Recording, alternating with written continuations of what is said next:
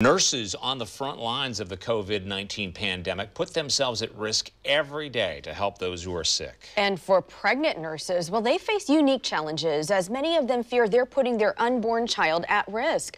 Fox 12's Sarah Hurwitz is live now from our mobile newsroom sharing the story of one pregnant nurse working in the ER of a Salem hospital. A challenging situation for her. Sarah?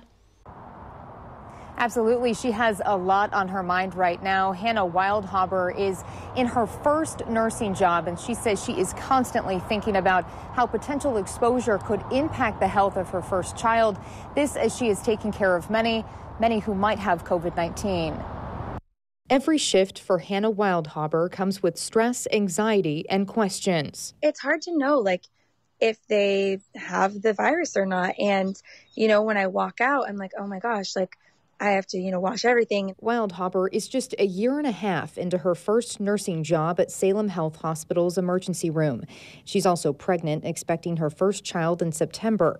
She says she's seen a lot of patients with similar symptoms to COVID-19, but she says it's hard to know for sure because oftentimes they see patients with similar symptoms in the ER. Is this person short of breath because they have congestive heart failure, or they have asthma, or they have COPD, or do they have COVID-19? You get a patient, you have them for maybe 4 hours, maybe 5 hours, you discharge them home or you send them to the floor, and then after that, you're already getting a new patient. So it's like by the time you come back to work the next day, you almost are like, I don't even know how to check up and see if they tested positive because I've had 10 patients since then. Wildhaber says testing for COVID-19 is often done after they see a patient because their focus in the ER is quick treatment. So it is very much triage, very much stabilize, get done what's emergent in the situation. In the midst of treating patient after patient who might have COVID-19, Hannah Wildhaber is pregnant. If I weren't pregnant, I kind of have the personality that's I'll be fine, I'm healthy, it'll be okay.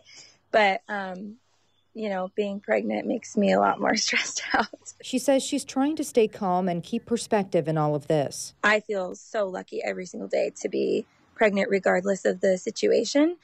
But there are things I thought would be much different. As far as even I'm going to find out the gender soon, and that ultrasound keeps getting canceled. She says her husband won't be able to be there for those upcoming appointments because of COVID-19 regulations. He's the father of my child. I want him to be there. I want him to see that. I want him to experience that. But she realizes the time that we're living in and understands what she signed up for as a nurse. You're going to be taking care of people with infectious diseases. But you don't really think but I'm going to be a first-time mom in my first year and a half of my career working in a pandemic.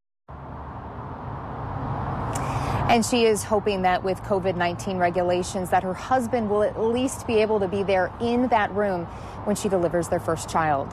Reporting live here from the mobile newsroom, Sarah Hurwitz, Fox 12 Oregon.